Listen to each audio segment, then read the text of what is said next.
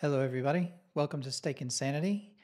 This is day 105, and welcome to my daytime office. I wanted to record something really quickly because I was just replying to a comment and it got me started thinking. And this goes back to one of my older episodes where I was talking about um, vegan diet, how I'd watched that show and noticed that vegans had the same improvement that people on carnivore did. And the comment was about, everybody claims that the carnivore diet can solve all sorts of problems. It's making your skin better and getting rid of MS or, getting rid of arthritis like I've seen, or making your junk look bigger or whatever. And there's tons and tons of claims out there. And my comment to that person was, well, yeah, um, I think that eliminating all the crap from your diet and just going back to basics, I think probably will solve a whole load of problems. Has done. And I think it does that and it solves different things for different people. And we're all different, every single one of us doing the living life, in fact, but particularly doing, and different people are going to have different reactions to different foods. Some people have to go almost lion diet where they literally have just red meat, water, and salt. Other people are quite happy and very successful at just going meat. Other people add, like me sometimes, I have other stuff like some nuts. Um, but that's because all of our bodies are different and we've all got different problems. And so the things that we need to eliminate and the things that we need to do, the exercise that we need to get or not get, or the amount of sleep that we need to get or not get, is all.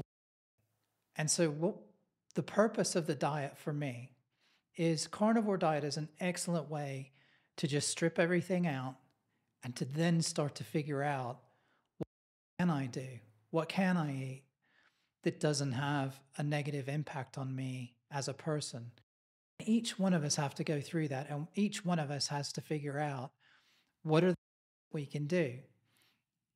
I get if you're doing it for purely for weight loss purposes, that maybe just sticking purely to the diet, the carbs out and that sort of thing probably works the best. But if you're doing it from the elimination standpoint, I think it's important. I mean, the weight loss is a nice side effect, but I think it's very important to test the different foods that you can eat, try and work some stuff back in your diet, and see what you react to. I know Casey, um, the Vegetable Police, just did a video talking about, his mother died. He had some sushi and he ate it and it was fine. And then 5 days later, he started feeling terrible and he couldn't figure out what it is.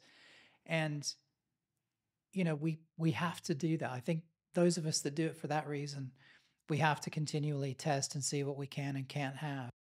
Like, I don't do it super strict. I'm sorry about the video. I don't know what's going on with my work camera. I'm not super strict on the diet because I'm not really doing it for weight, doing it for elimination because I'm trying to get rid of some physical problems and some ailments that I have. And it seems to work really well for that. And sometimes it doesn't. So if I have something like a diet cola or a Coke, something like that, then this video is driving me crazy. It literally never does this. So I have no idea why it's doing it. So for different people, it's just we have to do it in a different way. And I think carnivore diet is probably the best way for the vast majority of people to start on the elimination bit. Now, that being said, I think there is a potential in that theory, which is, I think there are some people who don't handle meat very well. And those people who are more successful on a vegetarian slash vegan type diet. And I think there are those people.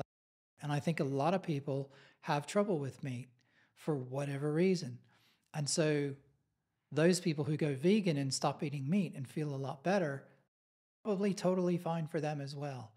I don't think we should, I get that there's a whole ethical philosophical side to the vegan diet, that they don't want to kill things and whatever. But if people are doing it because they want to improve their health, then maybe there are people out there that just don't react to meat very well. And if that's the case, then go vegan, go vegetarian. It's totally fine.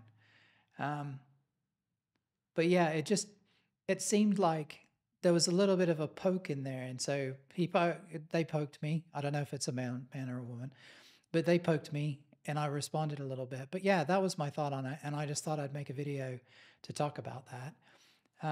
I'm interested to get everybody else's opinion, as always, so please feel free to stuff in the comments and let me know. And I really want to record from my office, but video I had, I'm going to have to talk about why. Anyway, guys, better next time. Anyway, bye-bye.